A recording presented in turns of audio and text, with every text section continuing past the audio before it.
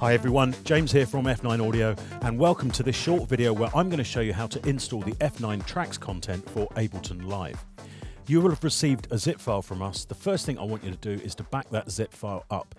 You are probably going to dive into the projects and save over them and make changes to them, and it's always great to be able to get back to the original status of the actual pack.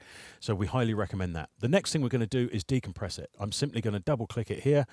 This zip file will decompress with all of the major decompression utilities across Windows and Mac.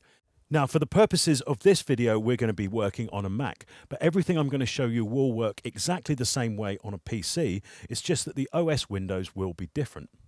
We're also, for this example, using the F9 TRAX Release Motion V1 Tech House. You may have purchased a different TRAX release, but the actual filing structure will be identical inside. This is the resulting folder, and let's open it up.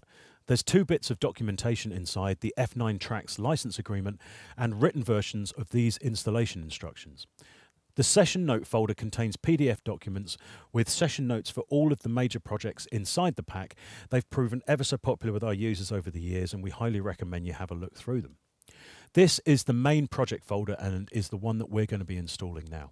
So let's open Ableton. So I'm here in Ableton 9.7.3, and we've got two options here. The first I'm going to show you is how to install it into your user library. With the live browser open, I'm going to click on the user library, and I'm going to bring my mouse pointer just to the right here, and in the blank area underneath the folders, I'm going to right click, which will work on a PC or a Mac, or control click, and we're going to go to Show in Finder or Show in Explorer. Now, that will bring your live user library up in an OS window, so Finder for Mac or Explorer for Windows. And we're literally going to take the main project folder from the download and drop it into the Ableton user library. Now, you can copy or you can move it, it's totally up to you. Live will take a little minute to actually re-update its database, but very soon it's visible there and we can open it. Now, this second method is perfect if you like to have your sound library on an external drive.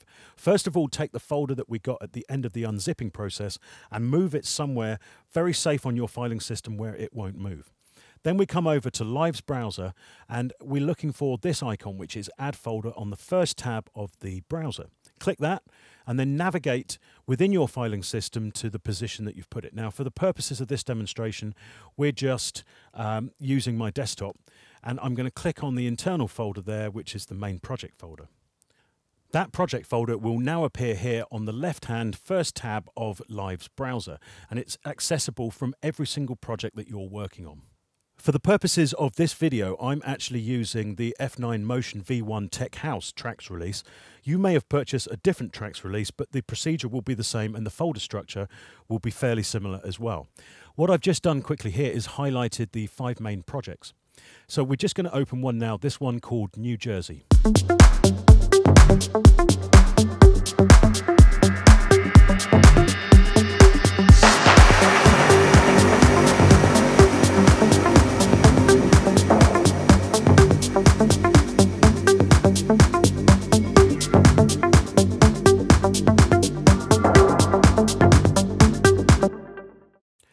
As you can see on the right hand of the Arrange page, the session notes are replicated using the Live Lessons format. It's really handy to have these on the Arrange page. There's tons of tips on mixing, musical bits, arrangement, etc., etc. But most importantly, the projects are built heavily on multi-sampled instrument and sound menus. Now, they're all running in simplers, and that means that this pack is completely compatible with Live Standard and Live Suite. But they are also built mainly in Live 9.1. So that means if you're using Live 9.5 onwards, you can click the upgrade button on any of the simplers and you have access to the cytomic filters. Now, if you're a Live Suite user, you can dive further into these patches. If you right-click on the top of the bar of any of the simplers or control-click on a Mac and select Simpler to Sampler, it will swap the plugin out completely behind the scenes, so nothing changes, the sound is exactly the same, and then you have full access to all of the sampler controls. Now, we have left a lot of the live racks actually open so you can see the processing that we're doing. But we've not just included them on the projects. All of the instruments used in this release or in any TRAX release are also available as live racks. So I've just created a blank live project here and then navigated to the folder that we've recently installed. And inside that, we're looking for a live racks folder that will have its own substructure within it, full of live racks. This is the analog bass collection from the Motion Pack, and we can either double click them or just drag them into any MIDI channel that we may be using either in session or project view. Now, the processing will actually change depending on the actual type that you select, and quite a lot of work has gone into building these racks. We're very proud of them, and on this particular release, which is Motion Tech House, I think there's more than 120 live racks for you to use.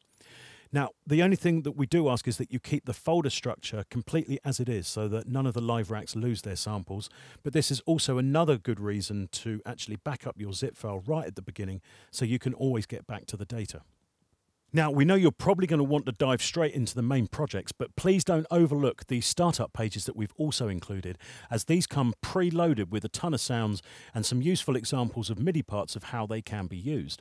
Now, there's also a completely blank startup session with absolutely no MIDI data on it, just loaded with sounds ready for you to start creating. And every single one of the main projects also has a beats-only startup page. So if you like the drums from one of the productions, you can just pull that up with all of the instruments all set up and sounding good, ready to create something completely fresh. Any additional looped content that we've created for the tracks release will be available in a session view project and also within the main folder. All looped content will come with .asd files, so it's effectively pre-warped, and you can just pick any of the files up and drop it onto your production either in session or arrangement view. So that's it for this live installation video. If you run into any issues, don't forget to contact us at info@f9-audio.com. Thanks for watching, and we'll see you next time.